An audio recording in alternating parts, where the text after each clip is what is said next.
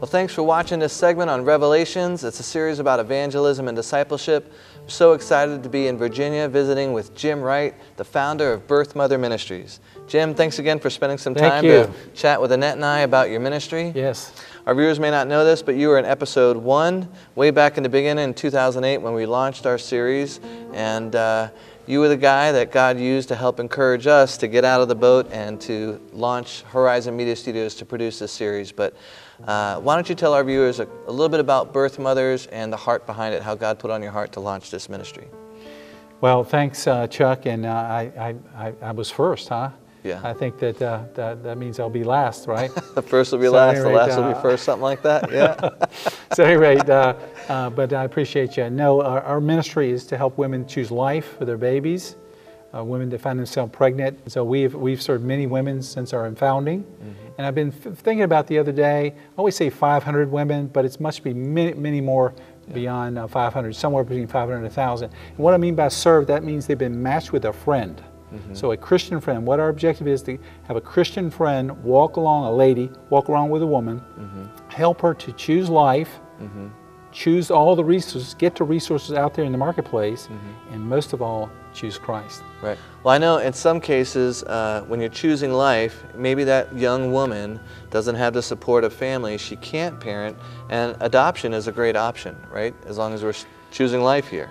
Yes, and adoption is a great option. Unfortunately, adoption is not often chosen in America. You know, the numbers are very low, have been low for a long time. I would love to see more women use that option to choose adoption as opposed to abortion. Mm-hmm. And what we like to do also with these women is help them, get them to the resources. I said that earlier, get them to the resources and have a friend with you that's full-time. Right. Doesn't go away, right. regardless of the choice you ultimately make. Yeah, it's an older, mature Christian woman who's helping you get to some of those doctor appointments, helping you walk through that 9-month period, again, to make sure you're choosing life and to get the care you need.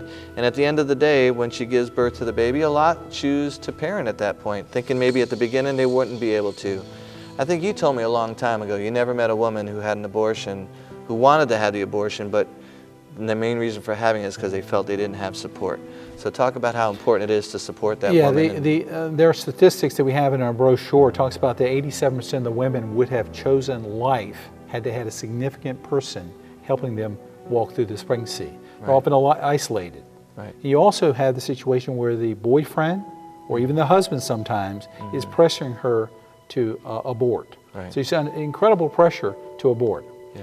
And obviously now I've seen so many women that weep in my presence, just weep about the abortion choice they made. Yeah. And now that scars with them forever. Yeah. I know we're also coming up on a presidential election where that's just a clear issue, red, blue, where they stand on this issue. One says we're going to keep Roe versus Wade. One wants some Supreme justices to get in there and overturn Roe versus Wade. So that's always been a battle as well that I know you're passionate about.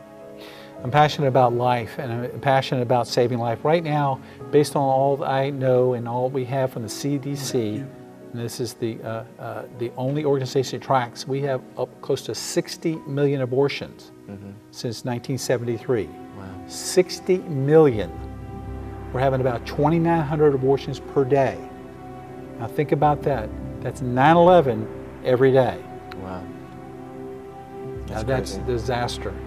And it's a disaster for the women and the men. Men are affected too. We don't talk much about the men, but many men carry the blood on their hands of the abortion. They either promoted or they remained silent when the woman said, I'm going to have an abortion, and the boyfriend said nothing.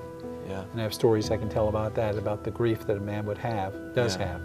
Well, I love how you guys counsel them and encourage them. There's no condemnation in Christ. You also lead them to Christ. Talk about, along this journey, you're getting real opportunities to share a good gospel message to where they're never going to walk alone. They'll always have Jesus with them if they receive Christ. Talk about the gospel aspect of well, ministry. Obviously, we want to be very much a friend to her, so we're not going to lead off in the first meeting with, hey, do you know Jesus? Right. Some of these women don't know Jesus, don't know much about church. Right. Some do. Right. There's a whole spectrum. Many come out of church. And I'll tell you that sometimes it doesn't happen initially like in life. And I know we have one situation that I remember echoes in my mind. One friend had dinner with her birth mom, And that was in the setting she accepted Christ. It's that the baby's been born, not placed in this case. She was parenting. He accepted Christ later. These friendships go on. Right. So the friend becomes a friend. Just like you would be a friend to me, you don't go away just because Yeah, because you had a baby.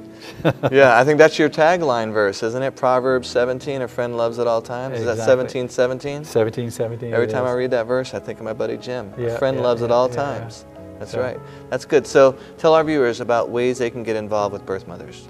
Well, I think obviously if you feel led to support the ministry, you can go to birthmotherministries.org. That's birthmotherministries.org. The site for the woman that's pregnant is birthmothers.org. So we have 2 different sites. So if you're pregnant, you would go in there, and then at birthmotherministries.org, there's a donate button. You can give there. And if you want to get involved, your church, you can call me up. We can talk about that. And I have done some remote training before too. And by the way, we take calls from across the United States because we have an 800 number on the site, which is 844-77-BIRTH. So that's why we need the funds to take it to the national. Well, that's amazing, Jim. And I'd like to pray with our viewers watching and see if the Lord might establish some partnerships. Amen. Thank you. Father God, Lord Jesus, we thank you for everybody who's watching right now. God, we know that you saved us by grace through faith. It's nothing we've ever done, but you saved us for good works that you've prepared from the foundations of the earth that we should walk in them. And God, we know you are pro-life. And God, you have a plan for every baby in the womb. Just like you told Jeremiah, before I formed you in the womb, I knew you and I ordained you to be a prophet to the nations. So God, we just pray, especially for this issue in our country, that we would support legislation and legislators that are pro-life and that are for that baby in the womb, to be an advocate. I pray for Jim and his board and all the volunteers, all these birth moms that are coming alongside, these friends to come alongside these birth mothers to help them choose life and encourage them and support them to give a healthy birth to a baby that you have plans and purposes for. We pray for partnerships, God. If there's anybody who's listening and praying with us, if there's a way for them to get involved, we pray, Holy Spirit, that you would show them exactly what to do, how to do it, that they can partner together to reap a harvest in these last days. And we pray all this in Jesus' name. Amen. Amen. Amen. Well, until our next segment of Revelations, may you and your families be blessed. I want to invite you to take a look at our website, revelationstvseries.org. It's produced by Horizon Media Studios.